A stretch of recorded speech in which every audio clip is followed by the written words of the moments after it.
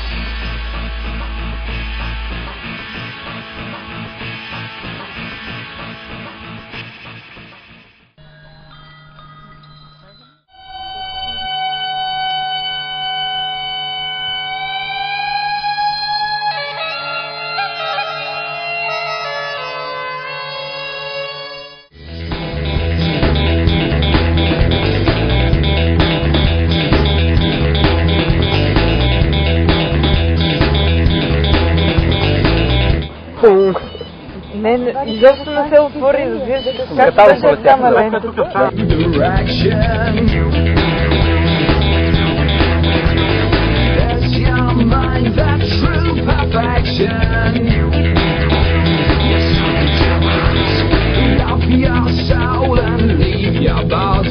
Двеста 300 метра, ето си се навил и свириш така нагоре.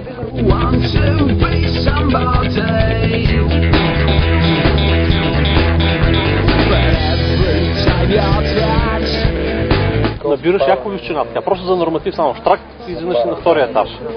Не на втория, на четвъртия.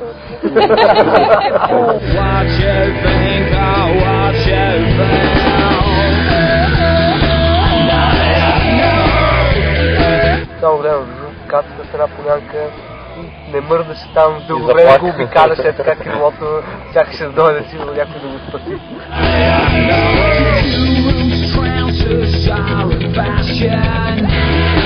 Ето толкова беше първото. Един метър. От преват. Добре, там не е скалиса.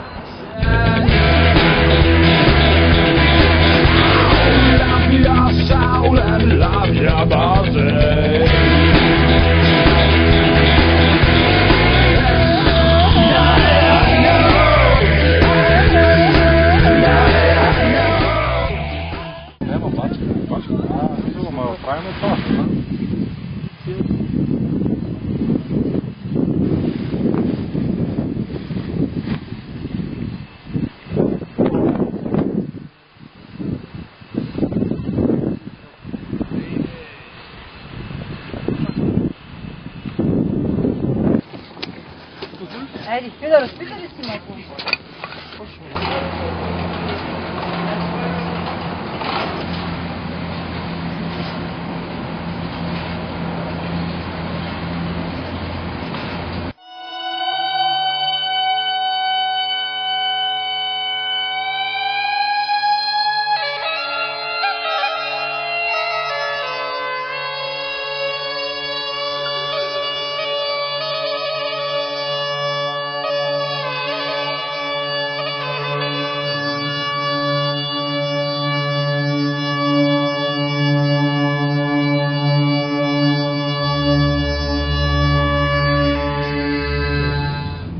Той е достатъчно опит в гадно летене.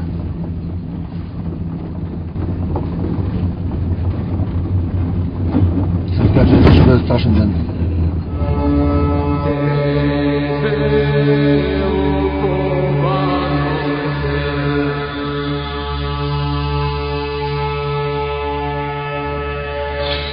Основно лета. От колко време летиш? От 10 години. Ето около 7-8 години. 8 години. На 16 години почнах. Почти 5 години. От 3 години. От 97 години. 96. Основно се занимавам с търговия, а иначе летя.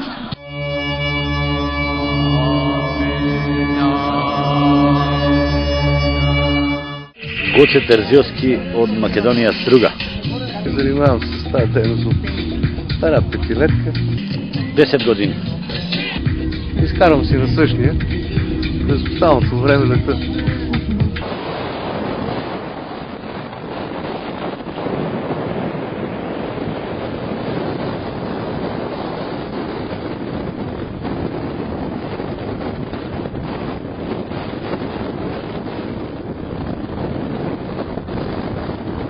А Маловица тамо ли е? Да, ето, това е Маловица. Ето е високо. То е оно, що и нашите планинари, кайват. Да, това е Маловица. Колко е то висина? 2900 нещо.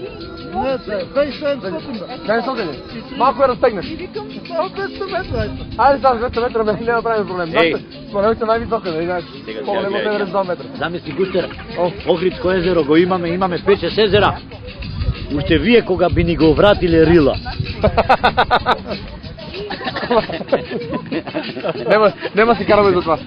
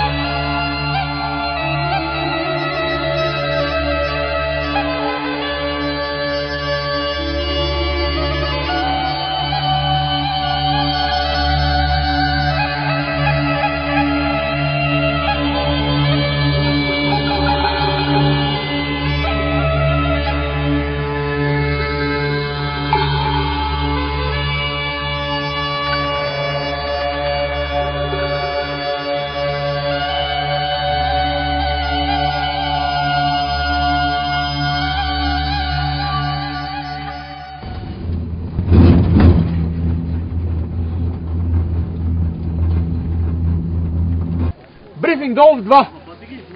Имате 20 минути. Там по-голямо ли е? Който успее да стигне, почваме офроуда.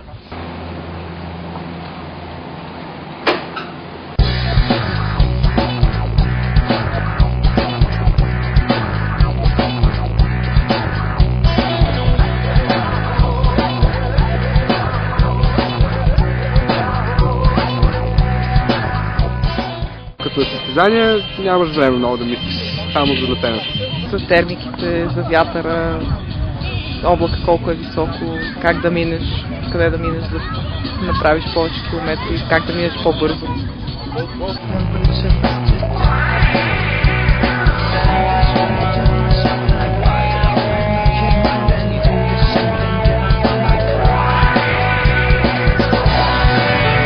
Мисля как да се задържа по-дълго време във въздуха. Толкова ще има повече време да си във въздуха. Намирам свободни минути и си мисля за живота на земята. Преди нямаше такива възможности. Постоянно се бориш за оставане във въздуха, гледаш гледки и възхищаваш се на това, но като го видиш, че си на пъти, в този момент почваш вече да не му обръщаш внимание. Въпреки че тази година, особено последните летни месеци, имах много добри полети, които бяха много красиви, не бях виждал такива неща преди. Основно полети в облаци, около облаци, влизане от един лог, влизане в друг облак. Много красиви неща, които не ми се бе случило да виждам и започнах отново да се възхищавам по друг начин на парапланеризма. Чувстваш си абсолютно свободен. Просто това е нещо неповторимо.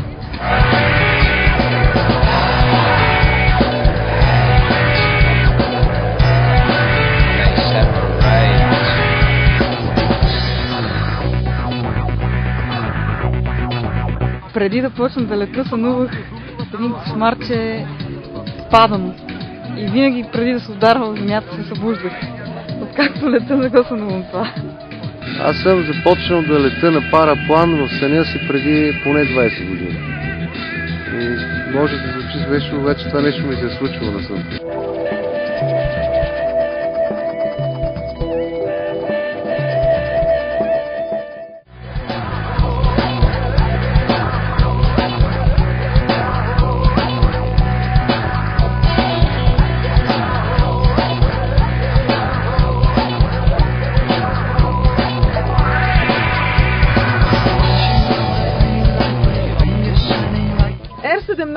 е дерето, в което спиме, отсреща на лакатица Параклис.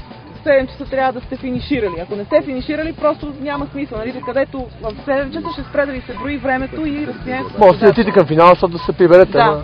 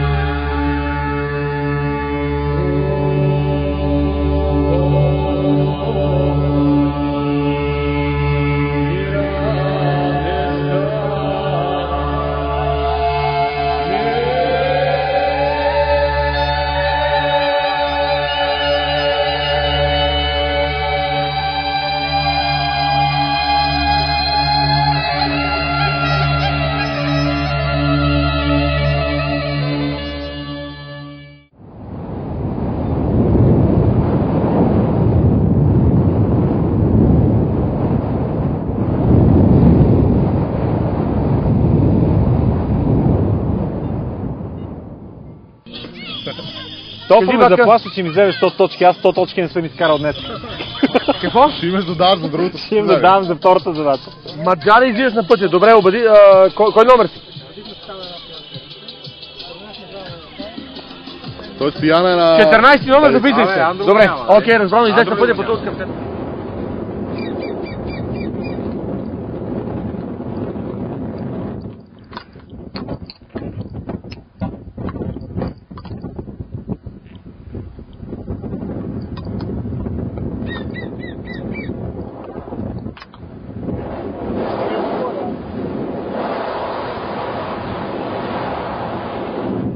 Парапланаристи стресират по невероятен начин, лисици, зайци, всичко, каквото ще го. Тук не са ни мило.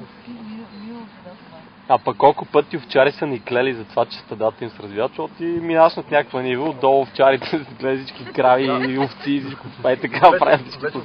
Все едно да ми пикира 23-ка на тебе. Моля ви се, само вика не минавайте отгоре, моля ви се. И аз му обещах да не минаваме, ние. Но следващите 99 парапланисти, аз не виждам как атакуват на много мощна спид система. Заминава под много остър ъгъл и го взима. Защото той зайкът си е програмиран пък да се пази от такива бастуни, които минават горе. 90 градуса не виж се размажи долу една. Колко път си виждал на ръсник да бягат зайци от тебе, нали, от сянката, как ги гониш и ги притесняваш, нали?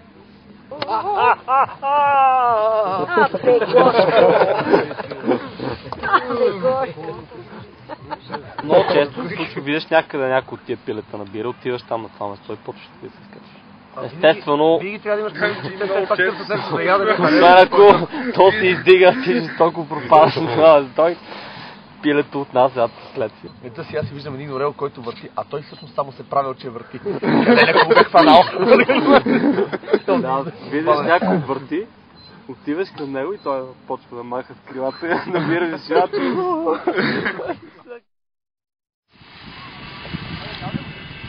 Няма смисъл да се пробва сега.